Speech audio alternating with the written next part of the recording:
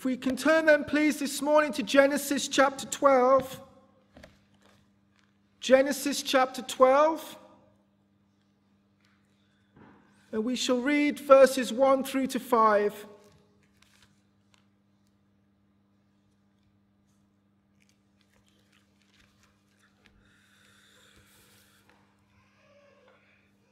This morning's sermon's titled simply Waiting Upon God. Waiting upon God.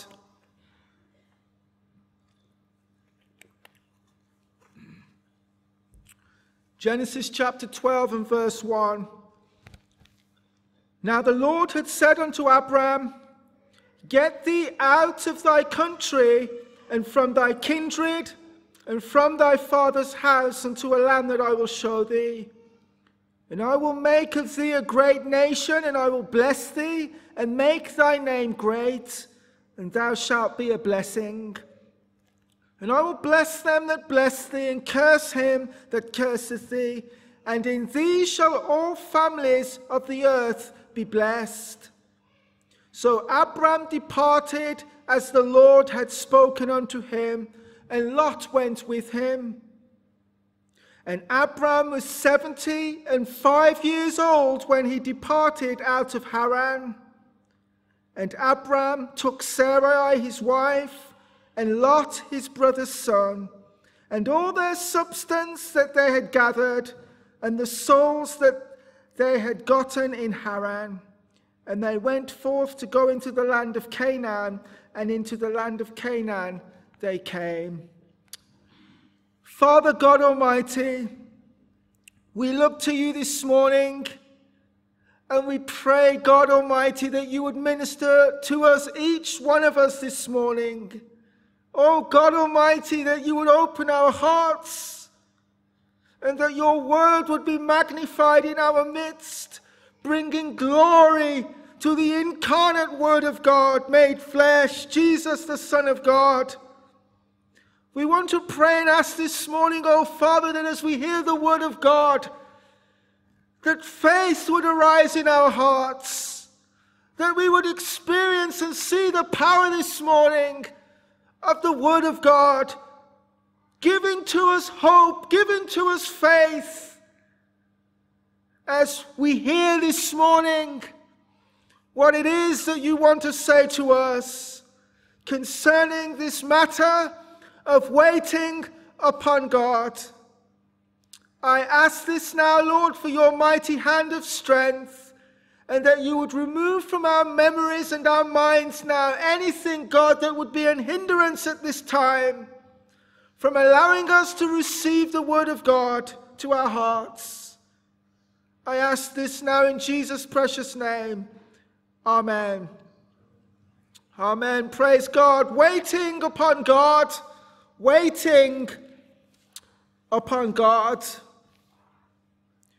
You've all heard the expression, patience is a virtue.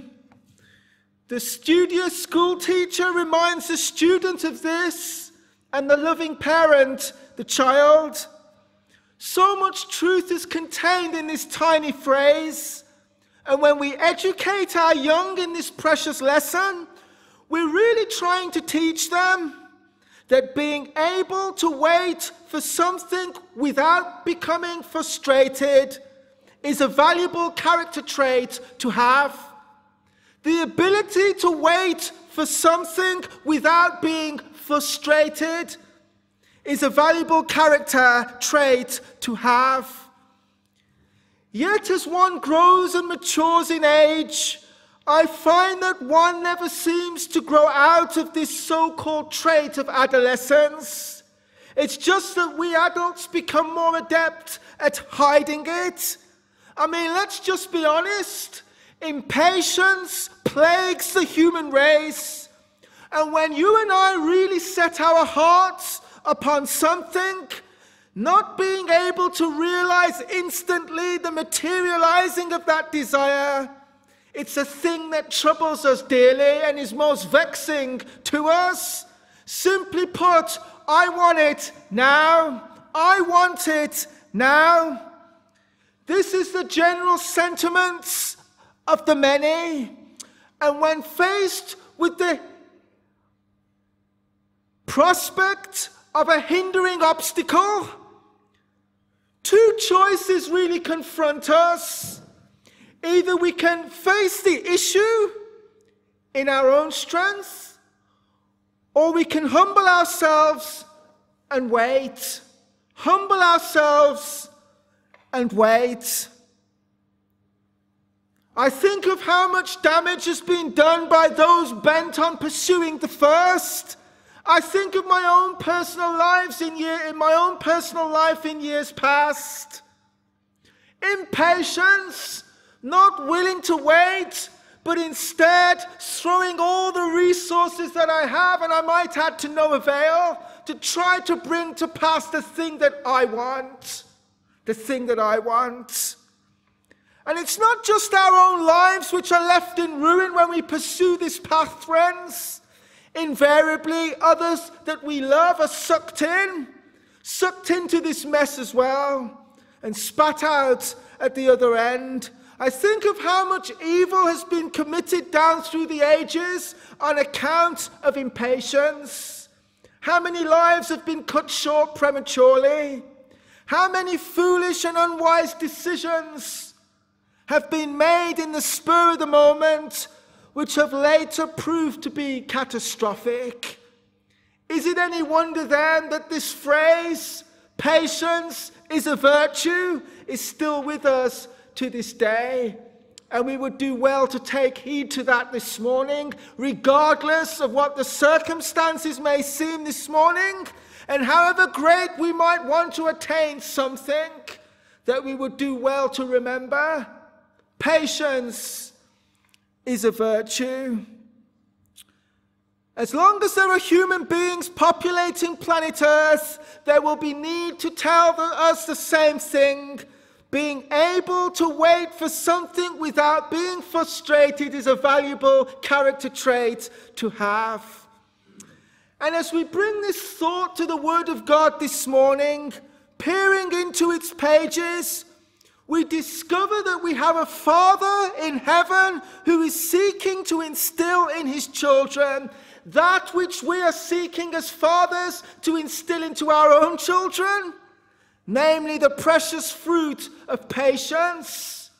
I'll say that again, that as we come to the Word of God this morning, we discover that we have a Father who is in heaven, who is seeking to instill in his children that which we are seeking to instill in our own, namely the precious fruit of patience, in us waiting for that thing which has been promised, so that after we have first learnt to wait, with the expectancy of hope, we shall then receive the promise. We shall then receive the promise. If this is true, then friends, this invariably means delay. Something that we're not too comfortable with as human beings, not least in our Western sophisticated society. I mean, being told to wait. I've got resources, that I can throw at this thing. That ought to do it. But I don't care how modern and how technological advanced we may be, friends. There's things in this life that you and I just have to wait for. And you can be a millionaire and it's not going to change a thing. There are things in this life where delay is needful. And I might add, delay is orchestrated by the hand of our loving Father. Of course, I speak today in the context of us being Christians and having a Father who is in heaven, who is sovereign and will not be rushed, no matter how we might want to force his hand. Lord, my life is in your hands, and you will do what is best. Easy to say, but when you're under the cosh, not such an easy thing to experience. There's simply no getting around this. God delights in making his will known to us. I don't doubt that. The Word of God is full of such examples that tell us God delights to make his will known to man. But the passing of time is given into our lap that we might learn to wait upon God, and in so doing to trust him, walking by faith and not by sight. Now the Lord had said unto Abram, Get thee out of thy country and from thy kindred and from thy father's house unto a land that I will show thee. And I will make of thee a great nation, and I will bless thee and make thy name great, and thou shalt be a blessing. And I will bless them that bless thee, curse him that curseth thee, and in thee shall all the families of the earth be blessed. God reveals his covenant purposes to a man by the name of Abraham. He reveals his heart, he reveals his intentions to bless this man and to make from his loins a nation.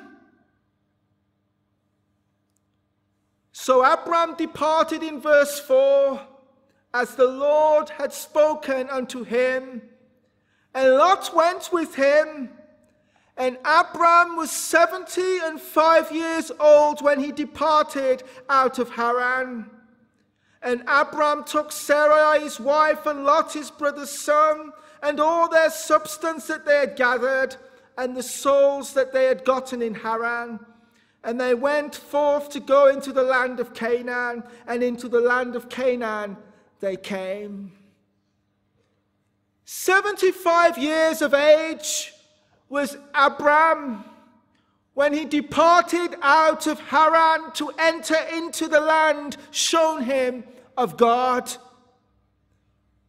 We don't know why it was that Abram chose to remain in Haran.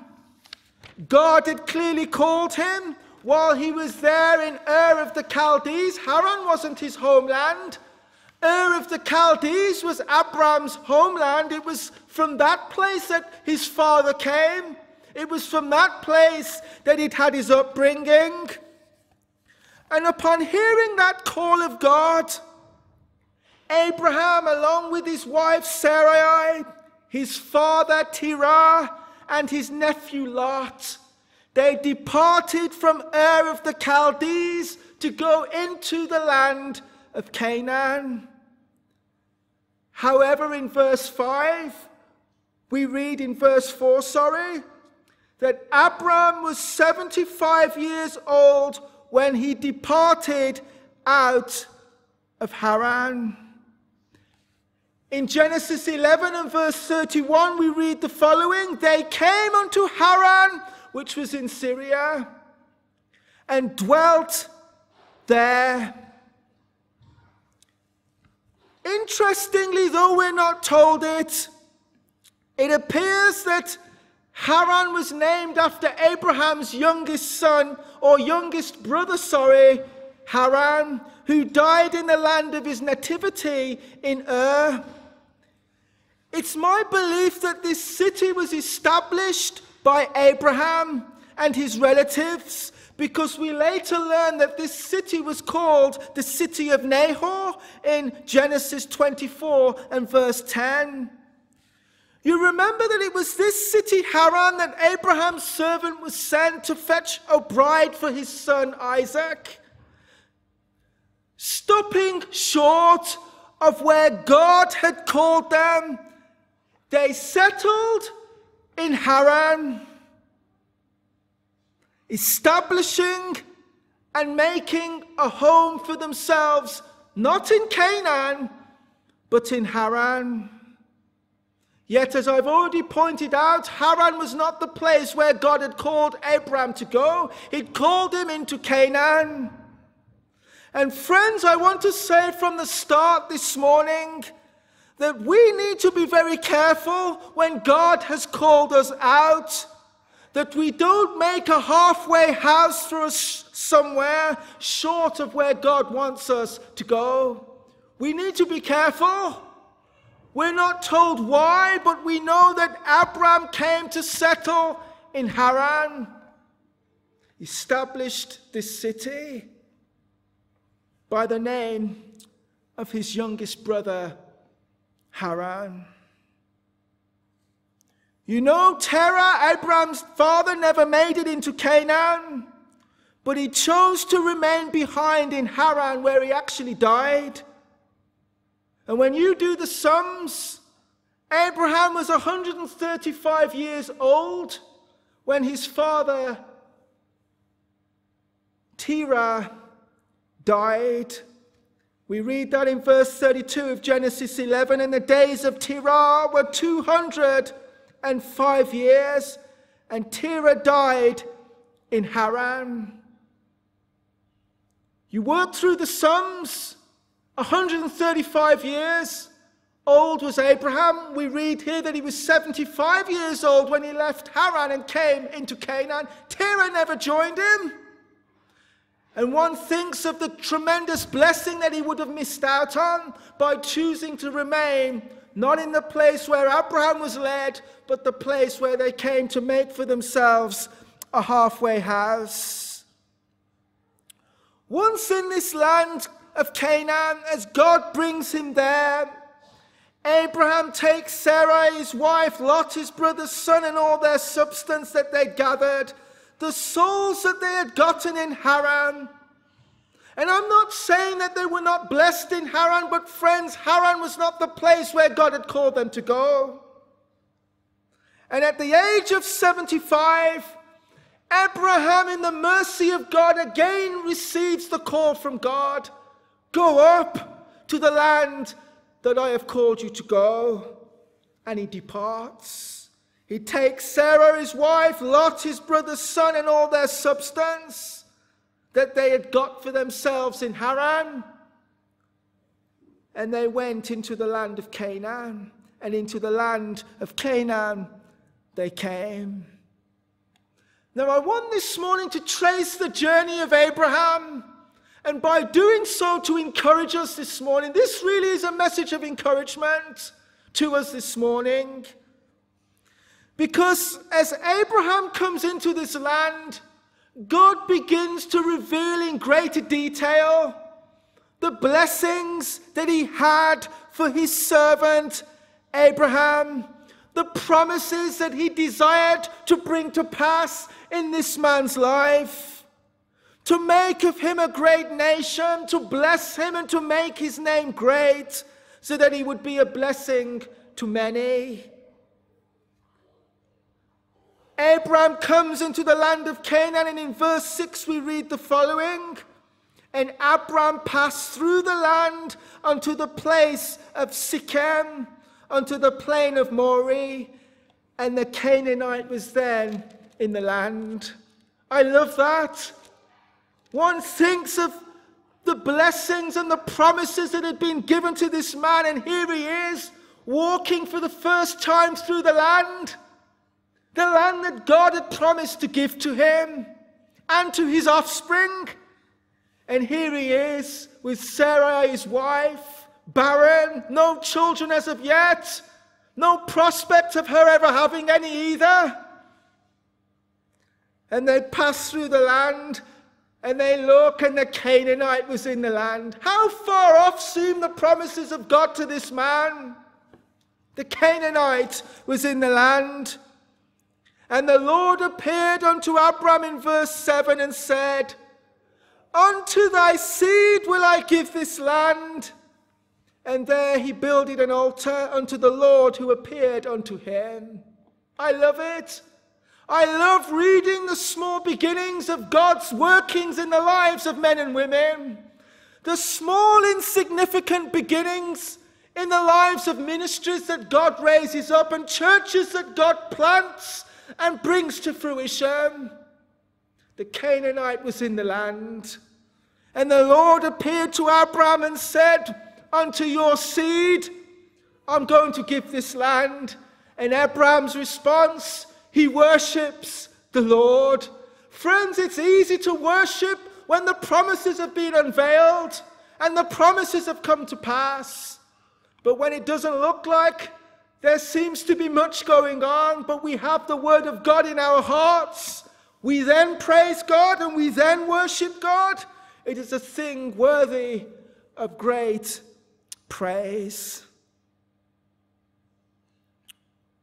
Praise God.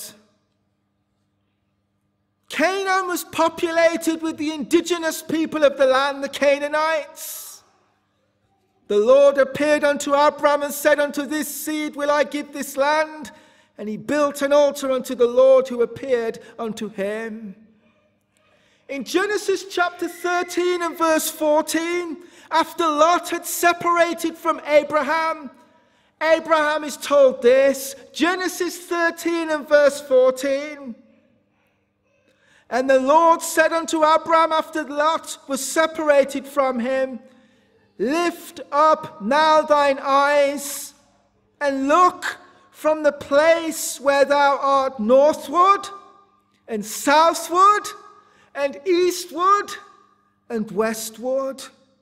For all the land which thou seest, to thee will I give it, and to thy seed forever. Verse 15, for all the land which thou seest, to thee will I give it, and to thy seed forever. And I will make thy seed as the dust of the earth, so that if a man can number the dust of the earth, then shall thy seed also be numbered. Arise, walk through the land in the length of it and in the breadth of it, for I'm going to give it you. Abraham had received a promise from God, and God continues to reiterate, continues to assure him of what he said, continues to encourage him that what he has said he is going to bring to pass. And he adds greater detail along the way of exactly what he was going to do. And here he invites Abraham, walk through the land. He takes him up and he looks and he says, behold the land, north, south, east and west. I'm going to give it to you and to your offspring. Going to make your children like the dust of the ground. In verse 18, then Abraham removed his tent. He was a sojourner. He didn't even have a brick to his name. And he dwelt in the plain of Mamre, which is in Hebron, and built there an altar unto the Lord. He worshipped God, who had appeared to him and revealed his covenant promises to this man. Now, for those of us familiar with the account, there's a small problem here. The promise given to Abraham by God necessitates him having a son. A son. God was going to make of his seed a great nation, giving the land into which it came and in which he sojourned to his seed. God had promised to multiply his offspring as the dust of the earth. What's the problem? Well, I've already alluded to it, and we see it here in Genesis 11 and verse 30.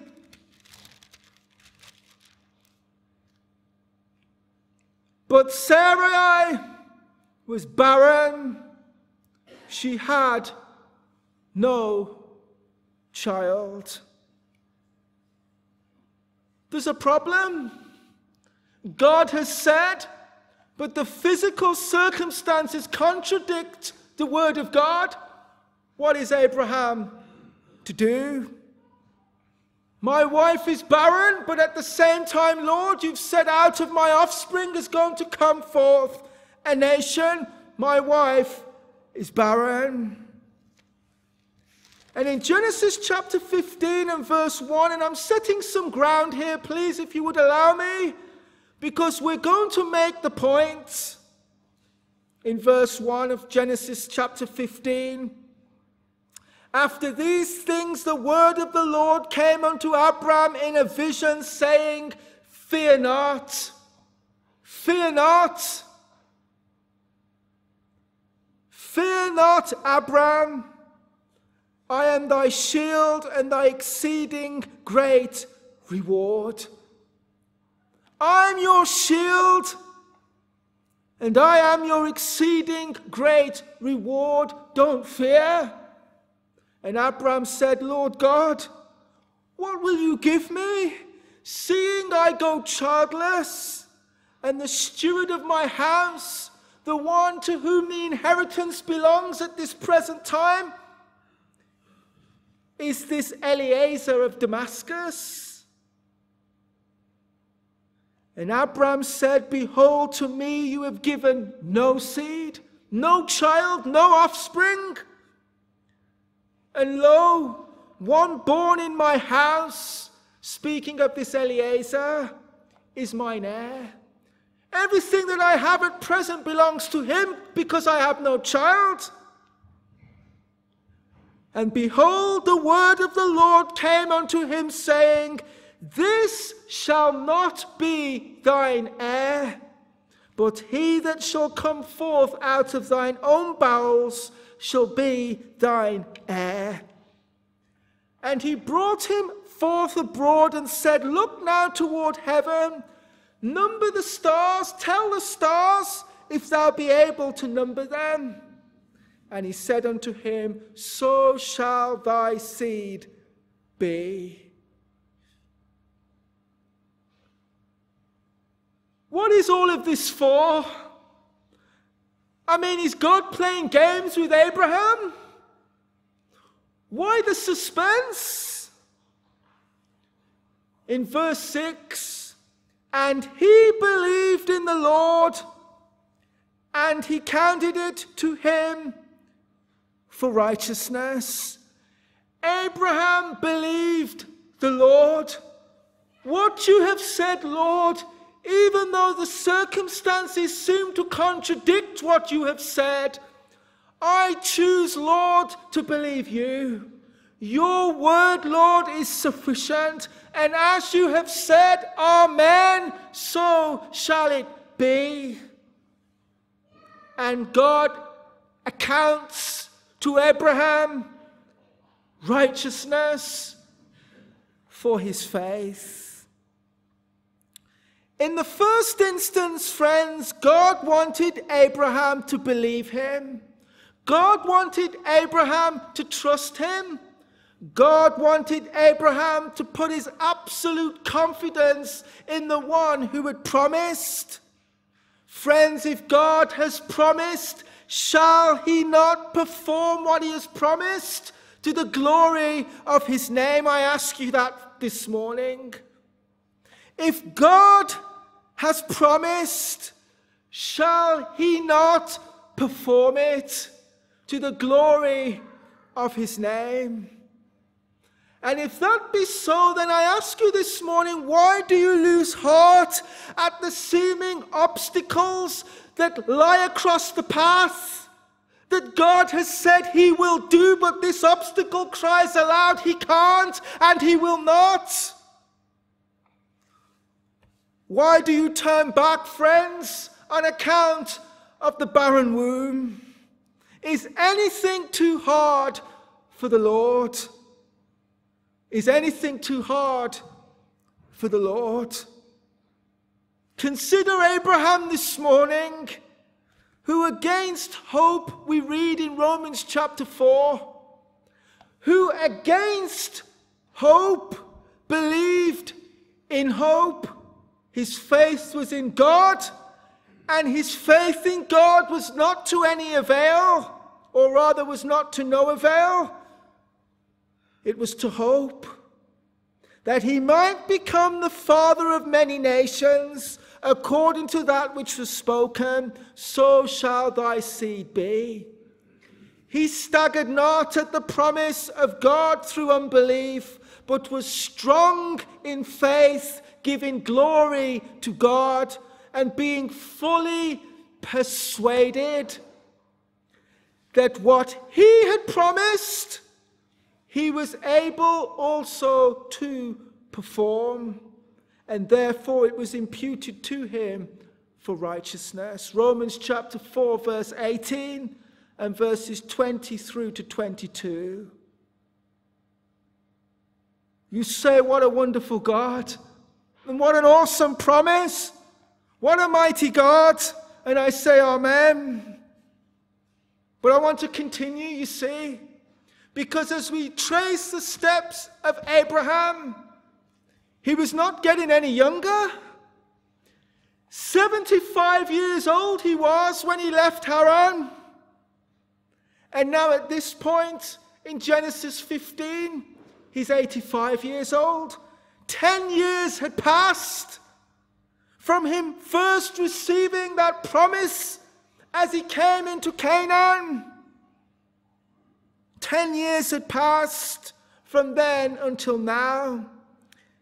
Sarai, his wife, was still barren, and it didn't appear in the natural that she was having any more children or having any children soon.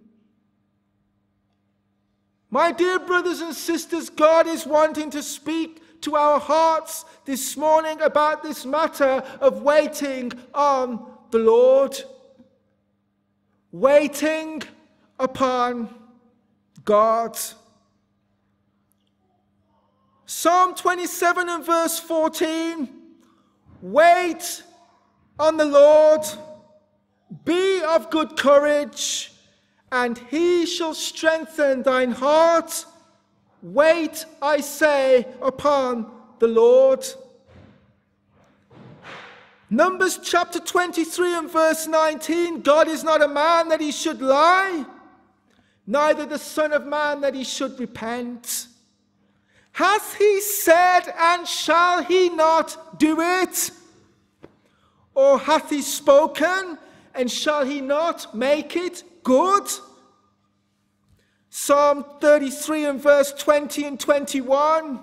Our soul waiteth for the Lord. He is our help and our shield, for our heart shall rejoice in him, because we have trusted in his holy name. While our eyes remain fixed on the Lord, all is well. Though a mighty storm might rage around us, sufficient it is for us that God has said it, and the passing of time does not mean to us that God is not going to be faithful to do what he has said. It just simply means that he's trying to teach us something in the waiting called patience. In the end, that it might be well with us and it might be to the glory of his mighty name. But I say, if God has said it, God will do it. And while our eyes remain fixed on the Lord, all is well. And there might be a blistering storm around us, but all is well. While our eyes remain fixed on him, we do not stagger at the promises of God. We do not oscillate. Oh, maybe God doesn't want to. Oh, maybe God does. Oh, maybe God doesn't want to. Maybe he will, maybe he won't. All dependent upon the blowing wind. You know, if the sun comes out, then he's going to do it. If the clouds form, oh no, he's not going to do it. When our eyes remain fixed on the Lord, we do not stagger at the promises of God. Why? Because we walk by faith, trusting in the promises and the word of God, and not by sight. While our eyes remain fixed on him, our hearts are full of expectant hope, and obstacles, rather than deterring us and discouraging us, become a reason for our rejoicing, because they grant to us the opportunity to see the supernatural hand of God in moving these obstacles out of the way, whilst our eyes remain on him. Whilst our eyes remain on him. Delay is no issue while our eyes are fixed on him, for we're rested in the Lord. But friends, take your eye from off the Lord, And everything that I have just said is turned on its head. Doubt and unbelief begin to seep in. Doubt and unbelief, bringing with it discouragement and despair. Discouragement and despair, fear, which causes us to lose sight of God. And I might add also, inevitably will cause us and lead us off the ground of confidence to bring things to pass through our own means and our own strength. It will cause us to take matters into our own hands. Abraham was no different. 10 years is a long time to wait. And he looks across at his aging wife, who's now reaching 80. Well, he's now 85. She's 75. She's 10 years younger. And he looks across at his aging wife and he thinks, what hope is there? What hope is there? I know, God, you said that the promise was going to come through my offspring. But my wife's barren. And we read, of course, in Genesis 16 and verse 1, now Sarai, Abraham's wife, bare him no children, and she had an handmaid, an Egyptian, whose name was Hagar. And Sarai said unto Abraham, behold, now the Lord hath restrained me from bearing. I pray thee, go in unto my maid, it may be that I may obtain children by her. And Abraham hearkened to the voice of Sarai. His wife comes up with a good idea. And it can often be those closest to us who come up with these good ideas and presume to give God a helping hand. But I want to say categorically that this good idea was not from God.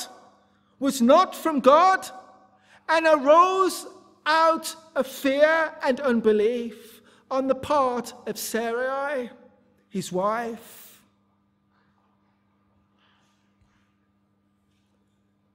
How would we have responded in a similar circumstance? How do we respond when, in light of delay, things don't come to pass in the speed that we would require? Plan B comes out the sleeve, plan C out the drawer, plan D out of this cupboard, and plan E out of the other. And we presume to ourselves, Lord, I know you've said it, but it's not coming to pass. And so perhaps instead you meant this way, or perhaps you meant I should do it the other way. Let this be a lesson to us all, because in doing this, in choosing out of fear and unbelief to pursue this path, no end of bother, no end of trouble was brought into the earth, and what Sarah thought would be a blessing proved to be a thorn in her side. Sarah, simply put, had taken her eye from off the Lord, and the circumstances of her barren womb, coupled with fear and a length of delay, caused her to think on behalf of God, maybe this is how God is going to do it. And the sad reality is that her husband Abraham was coaxed into doing it. In verse 3, we read, in verse 3 of chapter 16,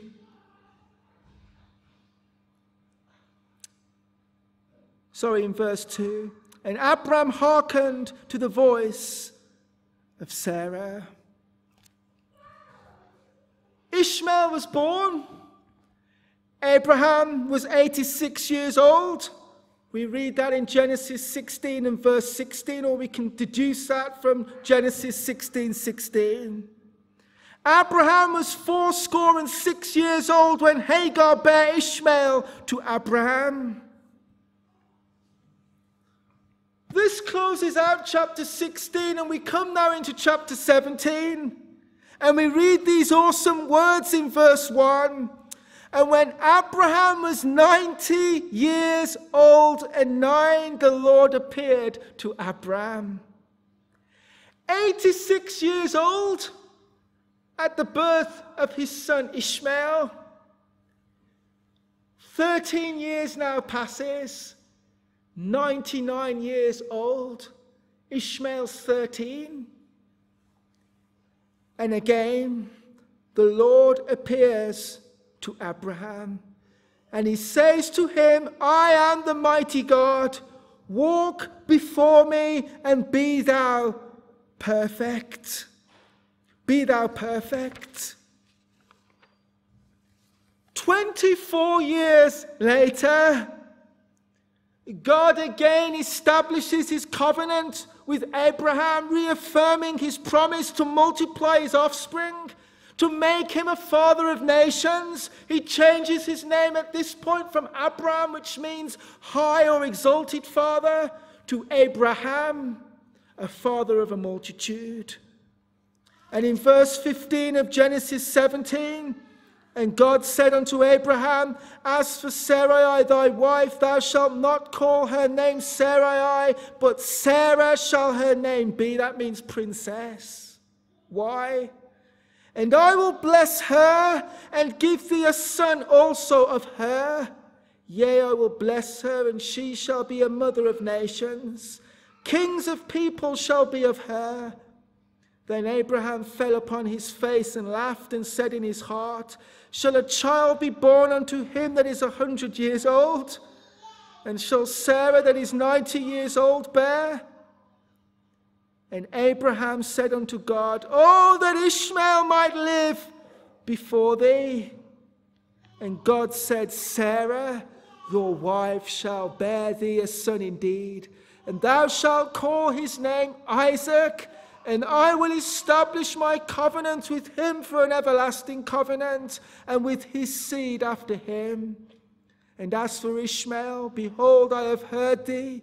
Behold, I have blessed him, and I will make him will make him fruitful, and will multiply him exceedingly.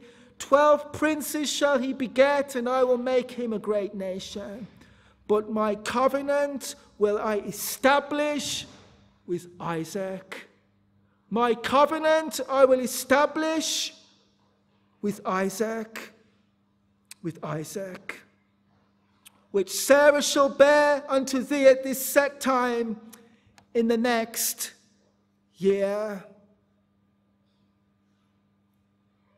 Not only was Sarah barren, but by this time she's 90 years old. She's past the childbearing age.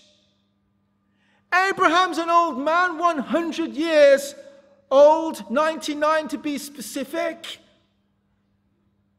And Abraham says to God, Oh, that Ishmael might live before thee. Yet the very next year, as God had promised, Isaac was born. Isaac was born. As Abraham journeys with God, he reveals more and more of his purposes. In Genesis 12, he would make a nation from his seed. Now in Genesis 17, God is specific in that he points out that this promise would come through Sarah, his wife, not Hagar. Hagar had produced an Ishmael because of their impatience, but God's covenant purposes was not to be with Ishmael, though he would bless him. His covenant promise was to be with Isaac. Through Sarah would come this promise. Is anything too hard for the Lord? Genesis 18 and verse 14. My friends, which one of us would have planned it this way? Who would have thought after this wise? And yet we behold in Scripture our God who works in this way and leaves time, some 25 years, From the time of Abraham's coming into Canaan until the time of him receiving the promise. That's a long sentence. 2 decades and a half. And my brothers and my sisters, I don't know what God is doing in your life and what promises he may have made to you in the secret chamber of your heart. But I want to encourage you this morning that God is faithful, and what he has promised to you, regardless of the length of delay, he will bring to pass. But here is the challenge to us this morning. Are we prepared to wait? Are we prepared to wait? To wait? You say this morning, brother, I don't understand. What's the point in this waiting business? Why doesn't God just do it? Well, I simply ask you the question in return. Why do you make your children wait? Why do you make your children wait? Doesn't mommy know best? Doesn't daddy know best? How much more our Father who is in heaven? We cannot question his ways. But I want to say this morning that God's waiting is no discouragement to him. He gives this silent pause for a reason, that we might learn to trust him, and we might learn at last to prove the faithfulness of our God. Waiting teaches us patience. Patience worketh hope, expectancy, that what God has said he will do. And I don't have all the answers as to why God chose to wait 25 years when he could have waited 1 month, he could have waited 2, he could have waited 5 years, 10 years. He waits 25 before Isaac is born. To an old man who is 100 and to a withered wife who's 90, past the age of childbearing with a barren womb.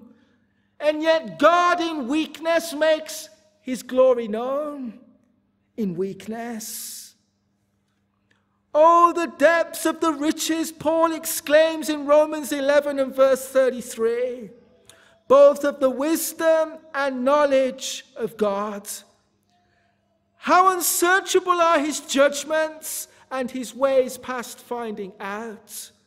For who hath known the mind of the Lord, or who hath been his counselor? Or who has first given to him, and it shall be recompensed unto him again? For of him, and through him, and to him are all things, to whom be glory forever. Amen. Romans 11 and verses 33 through to verses 36. A website called gotquestions.org. It's an excellent resource. I want to read you a quote. Waiting on the Lord necessitates 2 key elements: a complete dependence on God and a willingness to allow him to decide the terms, including the timing of his plan. Trusting God with the timing of events is one of the hardest things to do. Trusting God with the timing of events is one of the hardest things to do.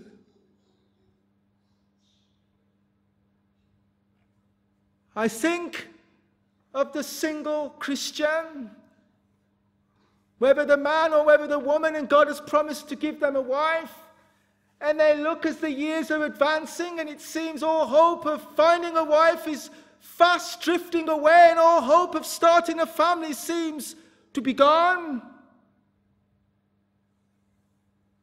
Trusting God with the timing of events, irrespective of what the circumstances say, is one of the hardest things to do.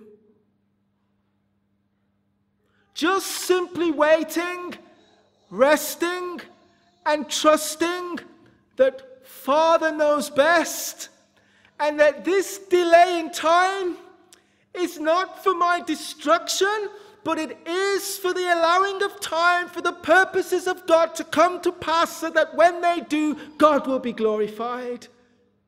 Friends, I'm telling you, if God has promised, he will do it. And I think of all those itching feet that could not wait and saw the advancing years passing, and onto the dating agencies they jump, and they produce an Ishmael and a thorn in their side because they were not willing to wait upon God. Friends, I don't want God's second best in my life, which, by the way, is not his second best. It's second best because I bypassed his first best. I want God's choice in my life. And friends, I encourage you to desire the same. And I ask you this morning, will you wait? Will you keep on trusting? Hear the word of the Lord as I close this morning in Isaiah 66 and verse 9, speaking in reference to the children of Israel. Shall I bring to birth and not cause to bring forth, saith the Lord? Shall I cause to bring forth and shut the womb, saith thy God?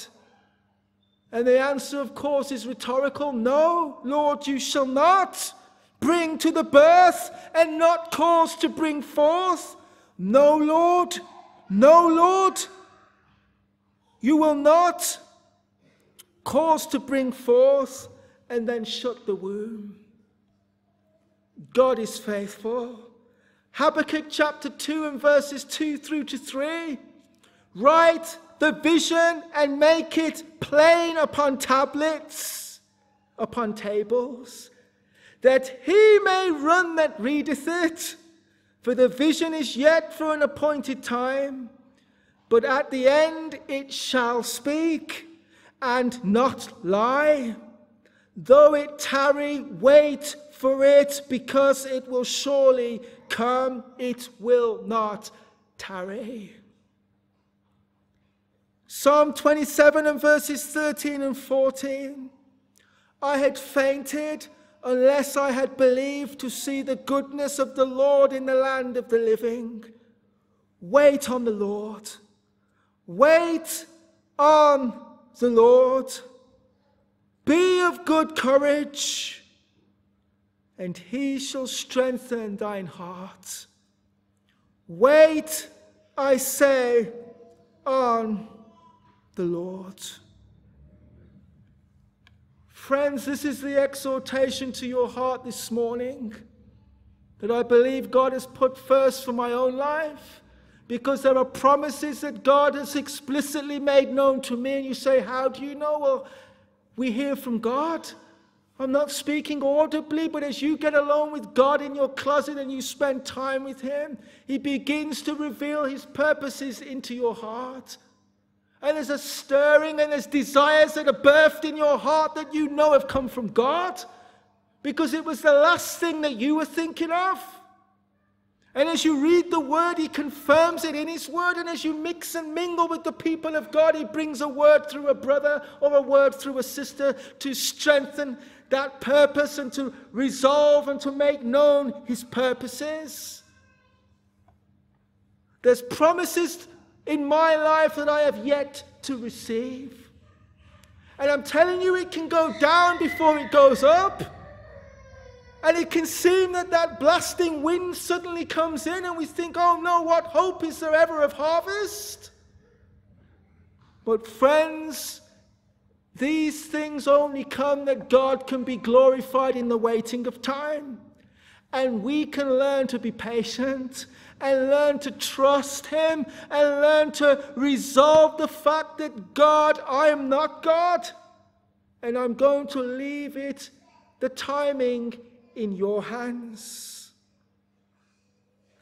I'm wondering this morning, is there any who have need to come back to God? You've been waiting so long for the thing that God has promised, and you've lost heart. You've lost heart. God said, wait, and you said, Lord, I'm tired of waiting. and you went about doing things in your own strength, and behind you is left a trail of mess and debris. I want to say this morning that there is mercy with the Lord. Sarai made a complete blunder of it.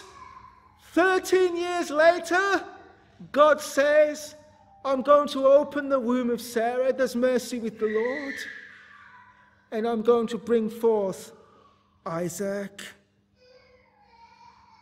God is calling us back this morning to a patient waiting in faith. And even though there was an Ishmael, the Lord called Sarai Sarah, princess, and brought forth Isaac. I want to leave these things with you this morning, friends. You take from the Word of God what you will this morning. But one thing I know for sure as I look into the Word of God, and I'm encouraged, delay does not mean that God is no longer in a thing that He has promised. Far from it. Delay does not mean that God is no longer in the thing that He has promised. It does not.